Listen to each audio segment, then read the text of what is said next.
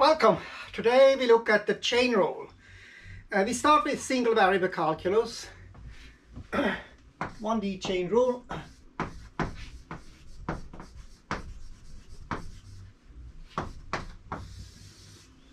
You all are familiar with that.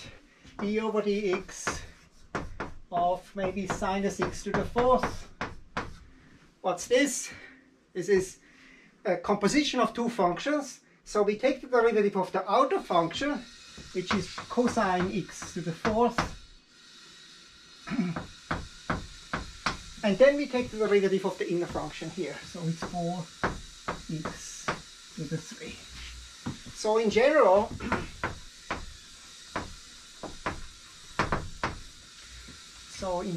what we have is d over dx of f of u of x is f prime u of x u prime of x.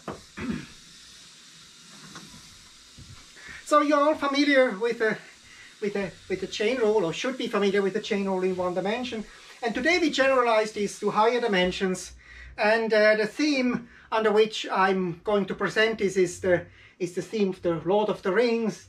Because what we have is a chain rule is actually a universal tool. It binds all the other rule of calculus. So it's a pretty amazing thing. But before we do that, let me just make a little bit of advertisement for this rule, even so you are familiar with this. But it's a very useful rule. For example, if you forget what is the derivative of arctan.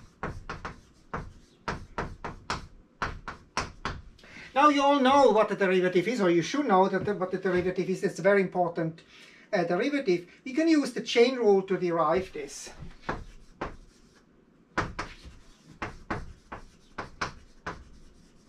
Let me just explain that quickly. So what we can say is the tangent of the arctan of x is of course equal to x. Now if we take on both sides the derivative,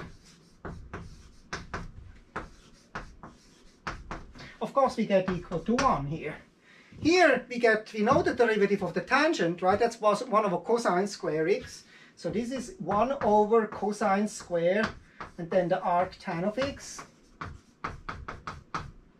So that's what we have used here. This is the derivative of the outer function. And then times the inner derivative, which we don't know. So arctan prime x is equal to 1. Now we have already a formula, because we can say the arctan prime of x is equal to, we take it on the other side, cosine square of arctan of x.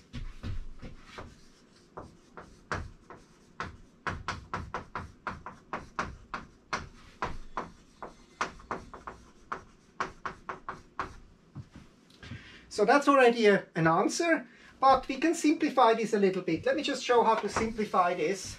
What we can use is the basic formula, cosine square x plus sine square x is equal to 1. And if we divide this on both sides with cosine square x, so we have actually 1 over cosine square x here. So, but that's just 1 plus tangent square x is equal to 1 over cosine square x. So meaning that cosine square x is equal to 1 over 1 plus tangent square x.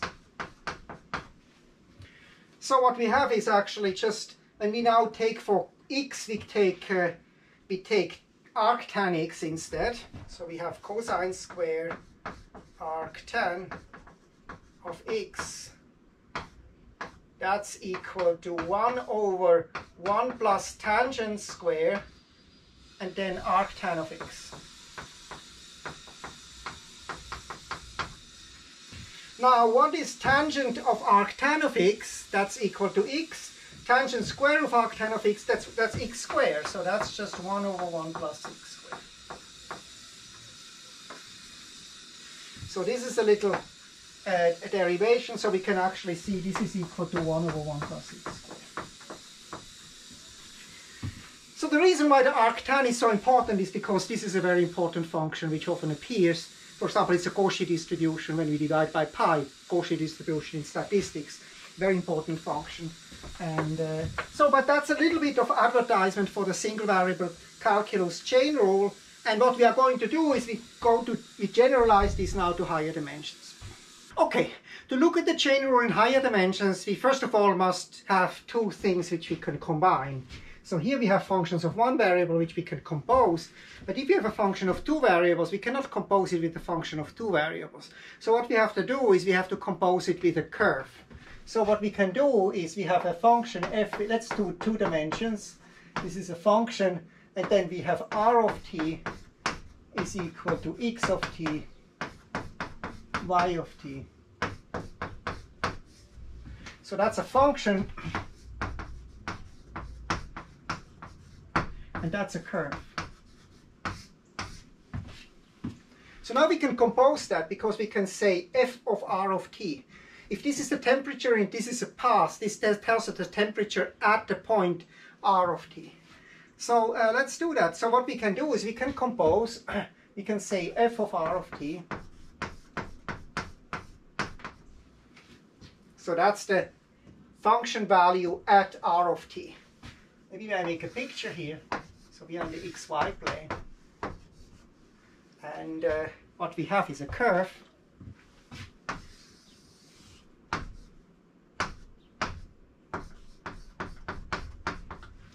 And then we have a function which we give as level curves. Maybe this is something like that.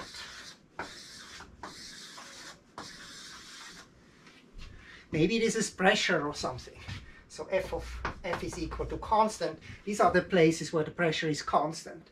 And so we are an aeroplane, we fly here, and what happens here, this is maybe a high pressure thing. What happens is we are getting the pressure increases and then the pressure decreases. And we want to know the rate of change of this pressure.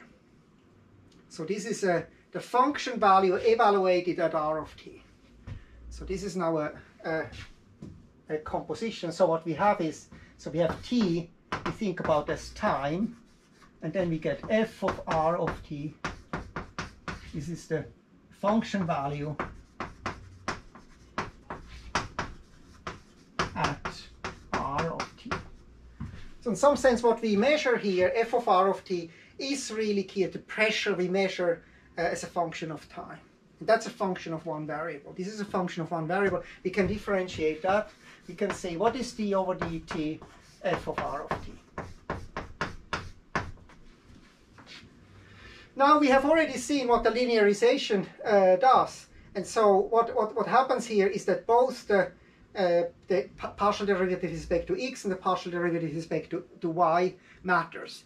But I'm writing that down directly in the form like in single variable calculus. It's just that we have to replace f with a derivative for functions of several variables, which is this nabla, which we have introduced last time.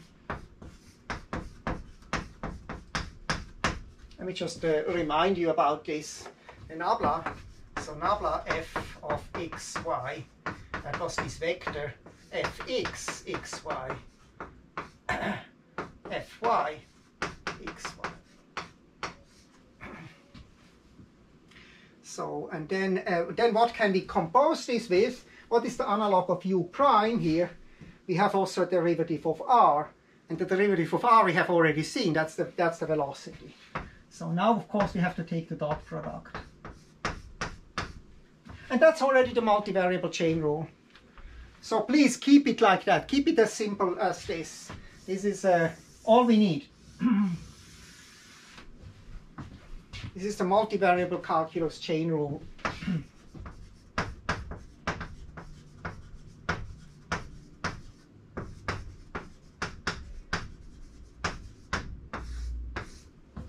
By the way, the simplest way to prove this chain rule also in single variable is to linearize the functions.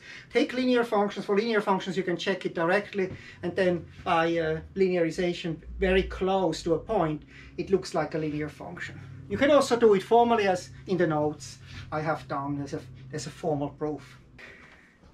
Okay, I want to make a little bit more advertisement for the chain rule, and the following problem is an applied problem. We we have a bug on the stove. It's a little bit a morbid story, but don't worry, the stove is not that hot. But here is the temperature distribution of the stove. It's just f of x of y is equal to 1 over 1 plus x squared plus y squared. That's the temperature. And we have here just level curves. And so it's hot here. And it's colder more outside. And we have a bug which is moving around here. Just grab some more chalk here, yellow. So we have a bug moving here on a parabola. Actually, it moves like that. And let me just take this. This is r of t. So this is x of t, y of t. Let's take t squared t. So this is the bug path. So now we want to compute the rate of change of the temperature at which the bug feels. And let's just do it at the point maybe 2, 1 here. So let me make another level curve here. So maybe this is the point 2, 1, which is just r of 1. So I want 1 plus t squared. The parabola doesn't go through the origin. I want it 1 plus t squared. So that's then 2, 1. And f of r of t, we have 1 over, and then we have 1 plus, and then 1 plus t squared, plus t squared. So this is a function of one variable. We can directly differentiate that. We can say, what is d over dt? F of r of t. So that's the reciprocal rule, minus, and then we take the derivative of the output of the function, which is 2 times 1 plus t squared times 2t plus 2t. See that that works, and then divided by that whole thing, 1 plus t squared plus t squared, the whole thing squared. I already have a bracket here, squared. Let's see that one can read this. So this is t.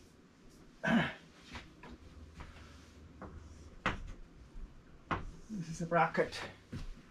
So that we can now evaluate at t equal to 1.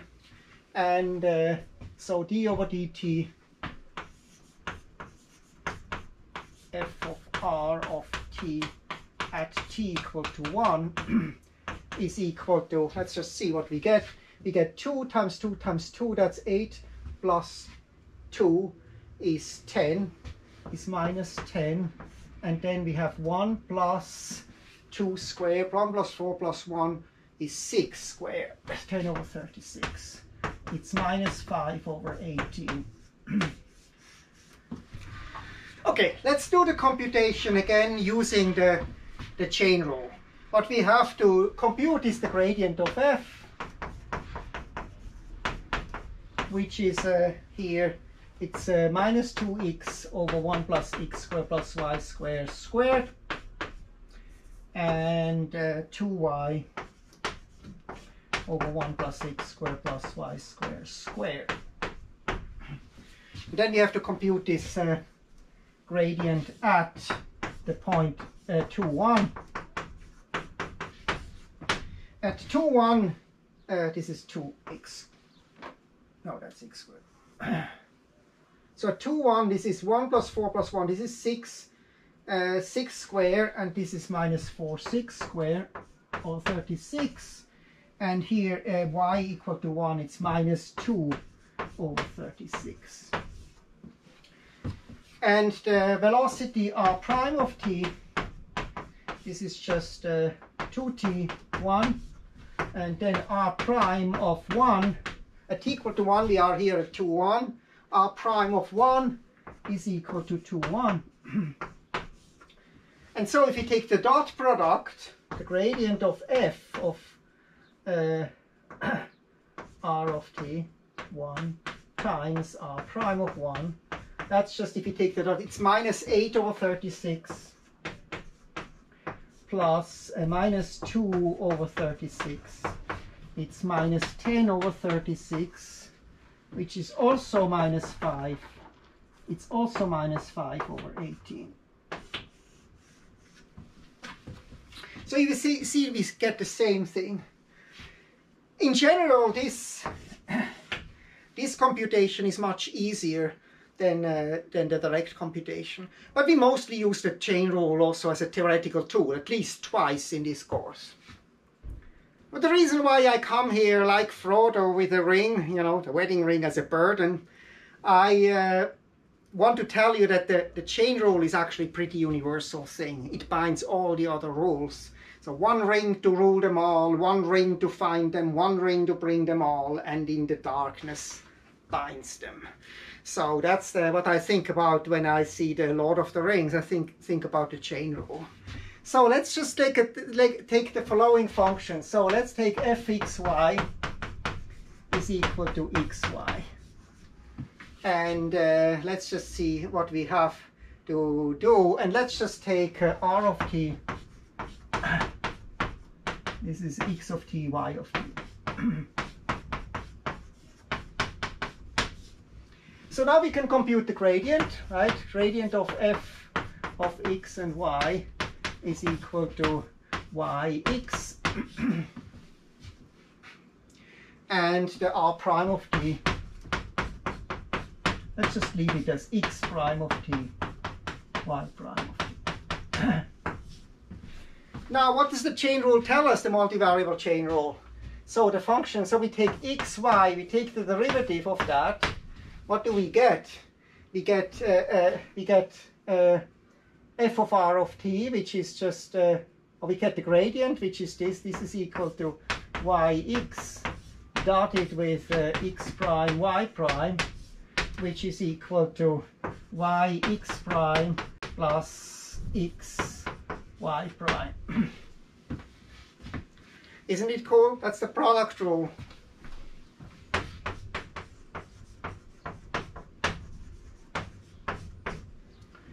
So the product rule is a special case of the chain rule. Now we can of course do the same thing also with fxy is equal to x over y. Then r of t we take the same. And we take x over y prime. So what is the gradient? I have to compute the gradient first.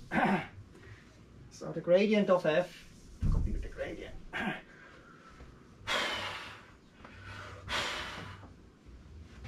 So the gradient of f is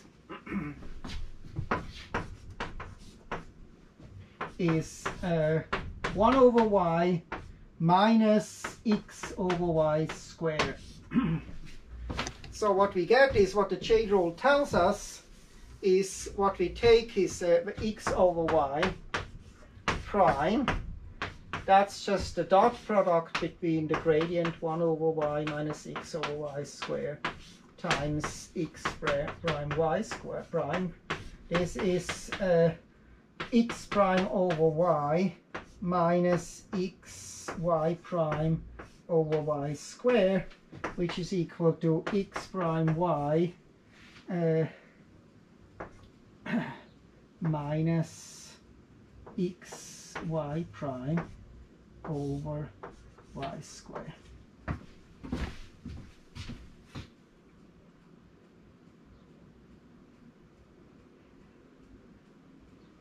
High D low, take low D high, cross the line and square the low. So that's the quotient rule.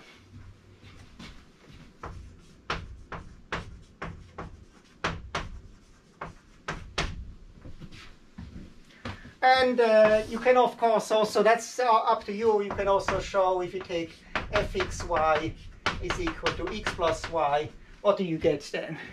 Maybe this is up to you. But all the rules of differentiation are part of the chain rule. And if you see, or you have seen in single variable calculus already that the chain rule is used to compute integrals using the substitution.